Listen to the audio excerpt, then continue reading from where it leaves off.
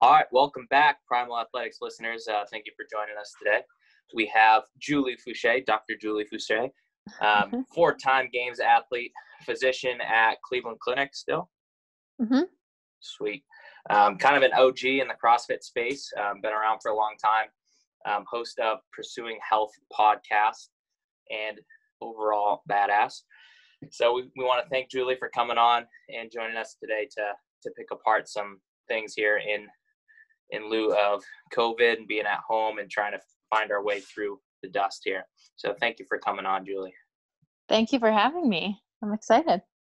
Us too.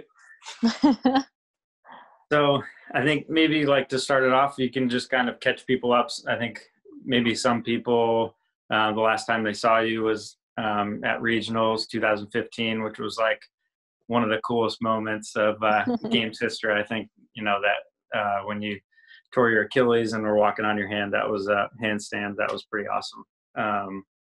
So maybe just, can you like catch up what you've been up to? You've been doing a lot of cool stuff, obviously. So.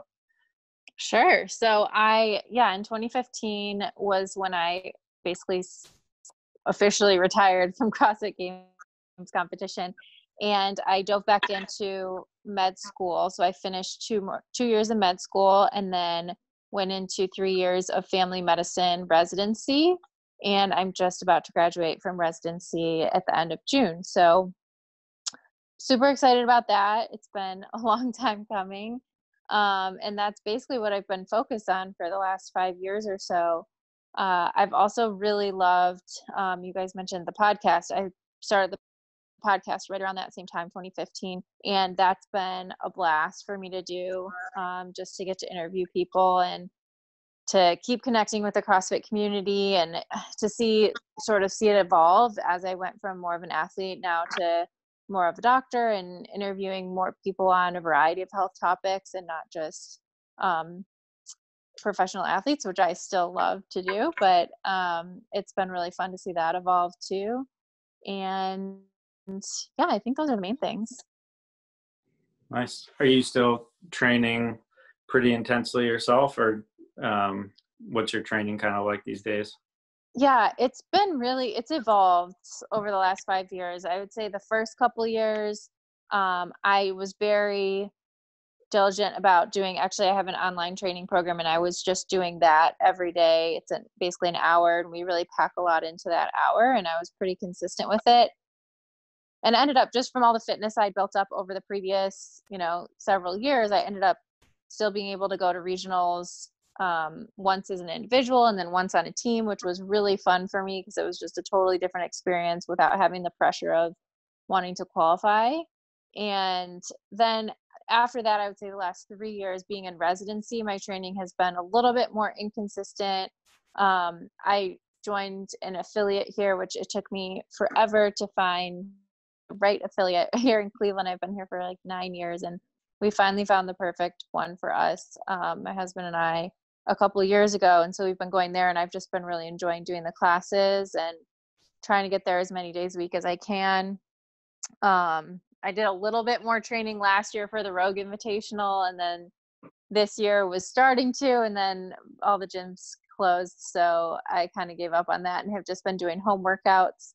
And we don't have much equipment here. We don't have a garage. So we just have, like, in our office, we have some dumbbells and kettlebells and a bike and a door mounted pull-up bar. So that's mainly what I'm doing, like 15, 20-minute workouts pretty much. But it's been a lot of fun to do them, like, first thing in the morning. My husband and I do it every day, and it's been fun. I've definitely been a lot more consistent. Nice. Back to the basics. Yeah, exactly. In that Pursuing Health that you guys are pushing, you got this, I guess, kind of philosophy that lifestyle is overall the bulwark against sickness, and that's kind of falls in line with that. We learned the level 1, the sick fit continuum. The further you are from sickness, the fitter you are, and vice versa. Is that contrary to maybe what they preach in the health space? Have you had resistance to that? Is there backlash to that kind of philosophy? Maybe you could speak on that a little bit, as lifestyle as the cure. Yeah, it's a great question. So I don't know that so much that I've felt resistance to it. I think that in general, if you talk to anyone in medicine, like they agree it's a good idea to be exercising and eating well, and all of these things are the foundation of health. But what I think the conflict or the problem is that our healthcare system is not set up in such a way to facilitate those lifestyle changes to happen. So our healthcare system has been based around this insurance model, which reimburses you for office visits. And so you have to see a lot of patients in a short amount of time in order to keep your doors open and pay the bills. And what that means is less time getting to know your patients, less time to talk about things like lifestyle, and so it ends up being a lot of times prescribing medications. And I think the pharmaceutical industry also is like kind of contributed to that, just sort of pushing medications as a cure for everything, when in fact they're really just sort of delaying the inevitable. A lot of the chronic diseases, the medications we have don't cure the disease. All they do is make your numbers look okay, but you still have that underlying disease or inflammation going on, which is something that I think we've all started to see the significance of with this coronavirus pandemic. Is the people who are most susceptible to getting really sick from the virus are people who have some form of chronic disease. And it doesn't have to be, terribly out of control. Even if you have diabetes, but your blood sugars are well controlled on medications, or you have high blood pressure, but your blood pressure looks good because you're taking a medication, it doesn't take away the fact that you're still more susceptible to that severe disease, because it's really just making the numbers look better. It's not really addressing the underlying cause like the lifestyle changes do. How do you, in your opinion, how can we maybe change that mindset of the public? Like what's a way to get into changing that paradigm into preaching more of a healthy lifestyle as a bulwark against sickness, rather than treating the symptoms but not the root causes? Mm-hmm.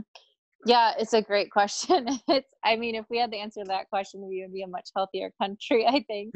But I think like doing what you are doing every day in the gym is exactly what we should be doing, right? It's showing people what's possible. And the more people, Greg Glassman, the founder of CrossFit, always talks about affiliates as being these lifeboats. And the more people that you get on the lifeboat, and the more people that you can show the power of, look at what you can do if you put in the work, and you will feel better and more confident and can maybe come off of medications and all of these things. And then their friends see that, their family members see that, and then they start to maybe think it's possible for them too. But I think right now our culture is it's gone so far in the direction of just being like okay with this status quo of like it's just normal. These things are just normal to gain weight as you age, or to become frail as you age, and to have to need help, and it doesn't have to be normal, and I think we're showing what's possible in all of the affiliates. So I think continuing to do that and trying to expose people who really need it to what's going on in the affiliates, that's the trick that I don't know if anyone's really figured that out either. But it's one thing to walk in the gym if you have a background working out or playing sports, but it's obviously very intimidating for most people to walk in the gym, even for a lot of people who did play sports before. And so finding a way to break down those barriers so it's not so intimidating, and people can see that there are other people like them in the gym, and that it is possible for them to make those changes and to gain some confidence. Yeah, I think that's kind of the difference between maybe like if you were to open your own practice, or if you were to have your own practice, you could almost prescribe lifestyle, and you could maybe prescribe, CrossFit, maybe not use the word CrossFit, but and people might maybe trust the opinion more or something like that. So I guess like how would you kind of prescribe lifestyle to someone that came into your office that was maybe overweight, pre-diabetic? Mm-hmm.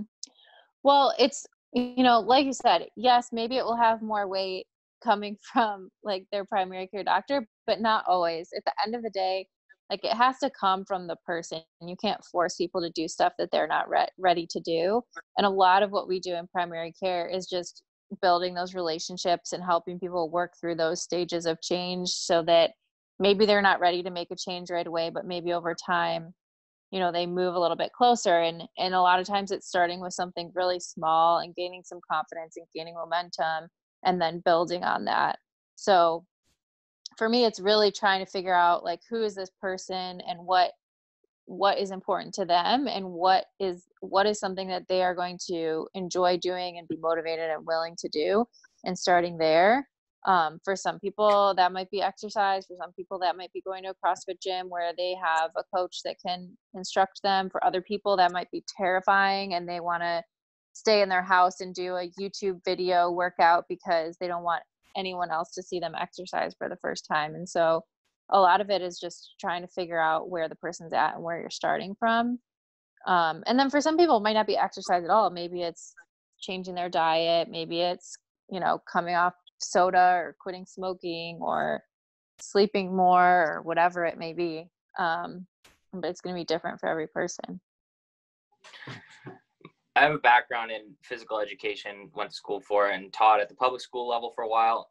And I've always had this like inkling of, if we could find a way to maybe mix in that, as we're talking, this lifestyle, more health conscious wellness into like, a more prescribed curriculum, maybe even with the CrossFit doctrines in it, then when we have these children that are malleable and we're instilling in them, lifestyle is of utmost importance for longevity and health. Maybe we could, delay or reduce all those things that come on later in life, and the lack of exercise and the poor diet and the poor lifestyle choices. That's something I've always thought about, but there's a lot of, boundaries to get across in order to do so. Have you thought about CrossFit in the public school space? Oh yeah. And I know, I think it's awesome. I think that it's so much easier to teach kids when they're forming habits and when they're learning about this stuff early on than to start working with adults who have decades of, experience and how things are or what their normal is. So I would 100%, advocate for all of this to happen in schools or with kids who are younger. And I know that there are some people who are doing it. I don't know specifics, but I know that there are some school systems that are incorporating it. I know there are some teachers that are incorporating it here and there. I don't know if there's any big coordinated efforts, but I think that there's such an opportunity through childhood education to incorporate a lot of this stuff, even just the principles of like that we teach at CrossFit about what are functional movements and how to create a workout and what to do, because so many of us, maybe we played sports and that's our background. And then I know I felt lost when I got to college. Even though I played sports growing up, I did gymnastics and I ran track, and unless I was going to go out for a run, I didn't really know what to do. And I would go to the gym and just do the machines like everyone else. And I felt really lost. And so imagine if, we equip all of these kids with the ability to know how to create a workout, or what are different functional movements, how to use kettlebells, how to use dumbbells, barbells. Then they have these skills for life. And, they may not use them all the time, depending on what phase of life that they're in, but at least they have the tools. Exactly. I always thought that back in the 60s, the JFK presidential challenge was the coolest thing of all time. You see like videos of like the 50 kids in the class doing dips and handstand walks. I'm like, that is freaking sweet. So awesome. We need to get back to that. Yeah, we do. But it is a whole family thing too, right? Like, schools are a great place because it's, that's where kids are and that's where they can learn. But also, as you see adults changing, like obviously that's going to change what their kids do too. So the earlier you can catch people, the better. But it also, so much of what kids are exposed to comes from their home environment too. For sure. Kind of along those lines of like exposing people to CrossFit, the games has kind of had this like, impacting or inspiring some people to come into the gym, but it also intimidates some people. And you're kind of in a unique situation where you've competed at the highest level of the sport, but then you're also, health is your field. So what do you see like the relationship between the sport of CrossFit and the health sphere of CrossFit? Yeah, it's a great question. I do separate them because I think that they are two different things. And I think that it was hard at first for people to separate them because of the way that the CrossFit Games grew from such a grassroots effort, and the way that CrossFit from the beginning has always been sort of competitive.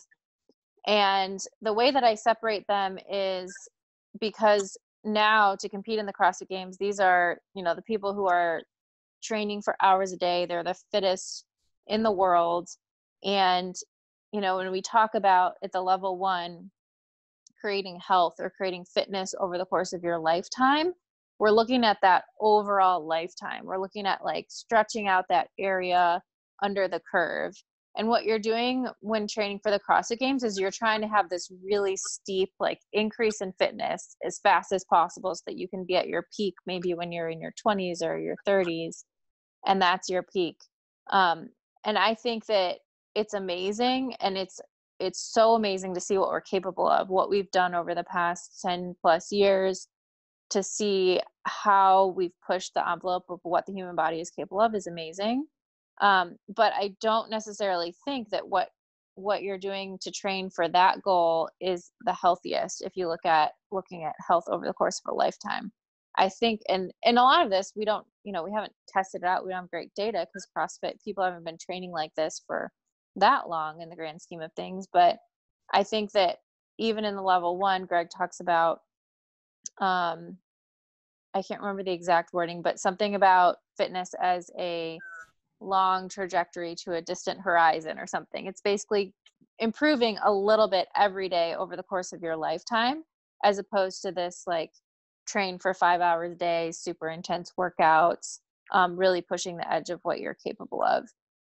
Just the stress that puts on the body, not to mention the fact that that's what these athletes are doing full time. So when they're not training, they're recovering, versus, if you're trying to do this for health, there's probably other things that you want to do with your life. There's probably other things that you want to be healthy for, like maybe working or being with your family. And I just don't think that it's healthy to be kind of burning the candle at both ends, training that much and, doing all these other things that you want to do. So at the end of the day, I think it comes down to thinking about, what do you want your fitness for? Is it because you want to train and be the fittest on earth, and that's going to be your sole purpose? Or is it so that you can, be really functional as you age and play with your grandkids, or, go climb Mount Everest, or whatever other goals that you have, and trying to keep that in context. And I think for most people and most goals, for longevity, we don't need to be training more than one workout a day or like 1 hour a day for most people. I think it depends on your situation, but in general. Yeah. Do you ever see them like separating the like kind of the two spheres? I don't know. I mean, I think they kind of are now. I think with the new website that they put out with the CrossFit at Home series, and just the branding side of things seems to have changed, so that you have the games, which looks different from CrossFit.com, and CrossFit training. I think that they're both very important parts of CrossFit. But I think that it became difficult for the average person to sort of decipher what they were supposed to be doing. But that's also part of the thing that makes CrossFit so cool, and what makes the CrossFit Games so cool, is that you as a recreational CrossFitter you kind of have a taste of what these athletes are going through. When they do a workout, you've probably done a workout similar to that, or will do a workout similar to that in the future. And you know what it feels like. And you know what it feels like to be, as they're cheering in the last person on the workout, you know what that feels like because it's happened to you at the gym. And I think that's really cool. And so I think that is part of what makes the sport cool. And I don't want that to go away. But I think there was just this weird phase, like in the middle stages of things, as the CrossFit Games was becoming more of a professional sport and more people were coming in, where everyone thought that if they wanted to be the best thing to do is just to train lots of volume and multiple hours a day, which I don't think is necessarily the healthiest way for the long run. Yeah, and Yeah. I think we're figuring out on the fly too, because like if you just look at CrossFit in terms of its lifespan, it's like still in its infancy, compared to any other sport. So like we are in ways guinea pigs of the methodology still, Right. even now. So it's it's formative, and it's fun to explore and experience. Obviously people have gone to that peak, and people who are doing it for general fitness. It has many places. Mm-hmm. And it will change for all of us over the course of our lives. Like, what does it look like for us? It's going to be different. But I think, like we talked about earlier, once you have those principles in place and like how to move, I think that it's going to serve you in whatever your goal is in that stage of life. As far as like COVID, how kind of familiar or how close to your studies are you with it? Like, would you say like CrossFit would help your chances of surviving COVID? Or Well, I don't know that we can make claims like that, but I think that in general, like we talked about earlier, if you're, people who are going to do better and who are not going to be affected by the coronavirus are people who are generally healthier, who do not have chronic disease, in general, who are younger. So doing things to protect yourself from chronic disease, like exercise, like CrossFit, like eating well, eating real foods, avoiding sugar and processed foods, eating lots of good proteins and vegetables, getting enough sleep, doing something to down regulate or minimize the impact of stress, having good relationships, with which CrossFit also helps you do with the community that we have. All of those things are going to help you to be healthy. And as a result, if you get infected with the coronavirus, it's not going to be as likely to make you really sick. Yeah.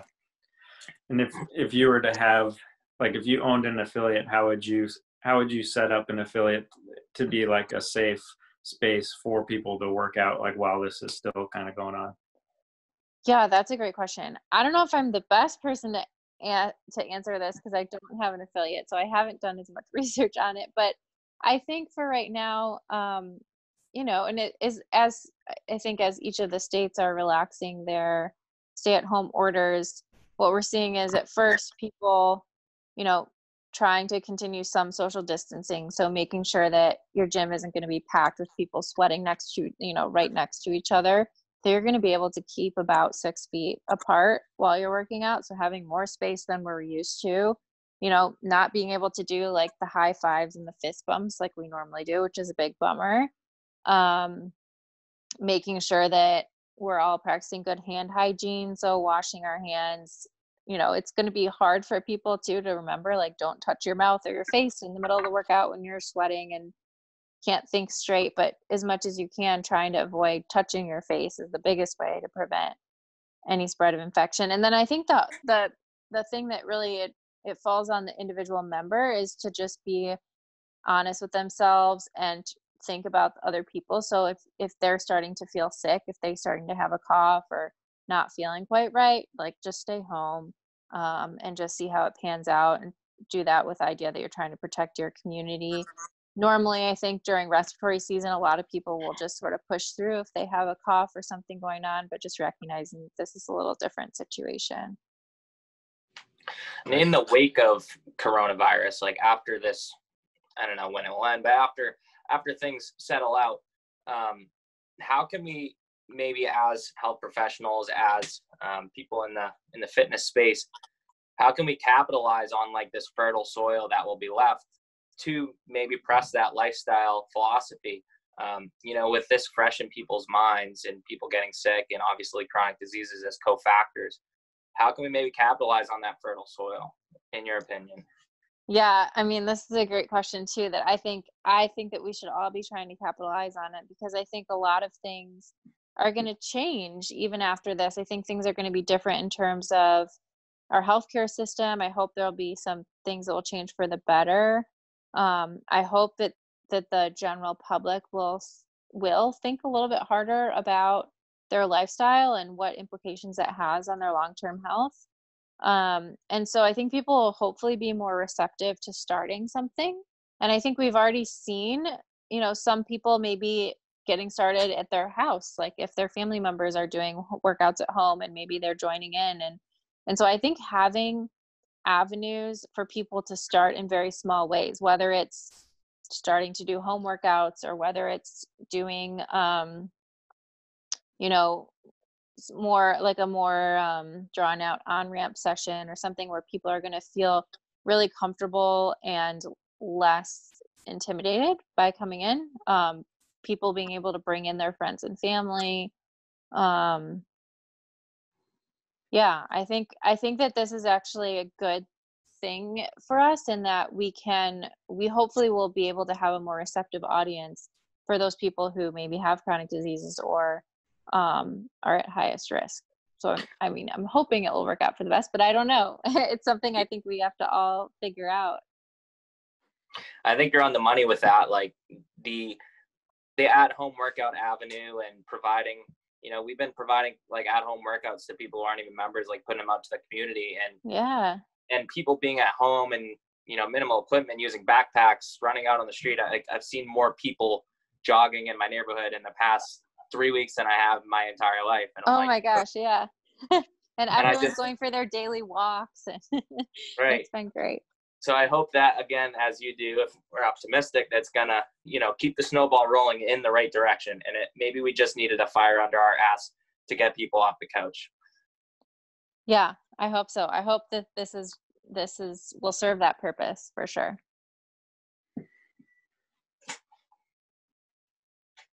Eric, you got any more questions for Julie? No, I think that was a lot of good info. Awesome. Yeah. Well, thank you guys. Again, we appreciate having you. Thank you for giving us your time tonight, and our members are definitely going to be appreciative of hearing your input on a lot of things that we talked about tonight. Awesome. Well, thank you. I hope you guys all stay safe and healthy, and that you'll be able to go back and work out in the gym with all your members soon. Where can people find you online if they're looking for you, Julie? I'm at pursuing-health.com. There's a dash in the middle, but that's where you can find the podcast and everything else that we're doing. So sweet. Check it out, people. Stay healthy. Keep moving. We'll see you next time. Sounds good. Thank you, guys. Thank you, Julie.